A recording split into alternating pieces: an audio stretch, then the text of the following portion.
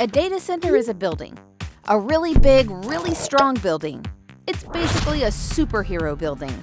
They are made from concrete with very few windows, and they can withstand the sun, the wind, the rain, a tornado, an earthquake, basically anything Mother Nature can throw at them. They have 24-hour security, controlled access points, and cameras keep an eye on everything. But what are these buildings there for? They protect computers, but not just any computers. They protect the computers that run the world, your world.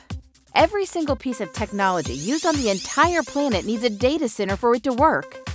Ever wonder where that cloud is that everyone is always talking about? It lives inside a data center. Not only are the computers safe and sound in these super buildings, but also they will never run out of power. Most data centers are powered with enough electricity to run over 20,000 homes. The thing is, that much power could get really hot. Good thing data centers also have high-tech cooling systems. Multiple chillers, cooling towers, and fans with enough cooling power to chill over 20,000 refrigerators. Now, data centers don't just pop out of the earth and run themselves. It takes hundreds of people to design, build, and operate each one.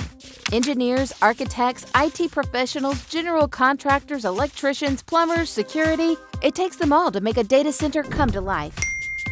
So every time you use the internet, Google or Bing something, send a text, check a friend's Facebook or Twitter feed, look up a baseball score, download a song, or order a pizza, just know that somewhere a data center is working hard to keep the computers that power the world up and running.